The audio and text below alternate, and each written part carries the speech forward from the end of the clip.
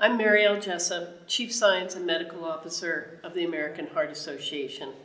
I'm so happy today to have Dr. Pat O'Gara, who's Professor of Medicine at Harvard Medical School and a cardiologist, and importantly for our conversation today, is the chair of our Joint Committee on Guidelines. These are the ACC, American College of Cardiology, and the American Heart Association guidelines. We've been doing guidelines with the American College of Cardiology for over 20 years. And this past year, we went through a big process that we called Guideline Optimization. Pat, Dr. O'Gara, why did we have to go through this process? Good question, Marielle. I think that we were overdue as two organizations to think more strategically about where we were and where we need to go with regard to guideline development and guideline dissemination.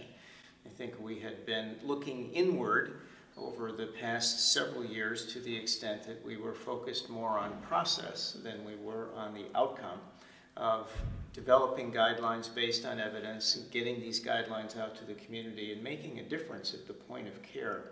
And as you know, from your leadership role at the Heart Association as the Chief Scientific Officer, we were under and remain under quite a great deal of pressure with regard to making sure that our guidelines are trustworthy, making sure that we have processes in place that can convince the end user that the evidence has been very carefully sifted and adjudicated and peer-reviewed, and that recommendations are made in as transparent a way as possible, and that we abide by principles of conflict and principles with regard to relationship with industry.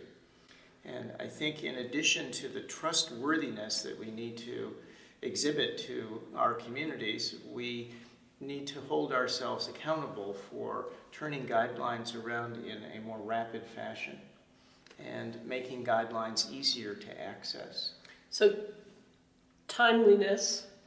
Correct. Trustworthiness. And what was the third? Accessibility. Accessibility. Yeah. And so our community, our two organizations felt that we weren't doing all of those, or that we could do them better. I think that's fair to say, that we could do them better. And I think that not only were our community saying that, but also ourselves and our leadership. And I think that we've learned a great deal with respect to what it takes to develop a trustworthy guideline in a rapid period of time, and what it takes to disseminate this appropriately. And as a consequence of our several-month process by which we attempted to lay out a strategic plan, and came to the realization that we need more resources, and came to the realization that we need to govern ourselves differently, that we needed to establish clear lines of reporting and accountability, and that we also need to be careful about how it is that we interact with societies with whom we partner in the development of these guidelines. So what will this mean for the future? Are we going to teach a new generation how to write guidelines, or is the process completely different now? Well, I think that there will be a process by which we will provide writing committee members with the opportunity to learn the tools of the trade with regard to guideline development. And I think we've learned a lot from our younger generation in this process, from our fellows in training and from our early career professionals who access information electronically and access information on the fly and multitask.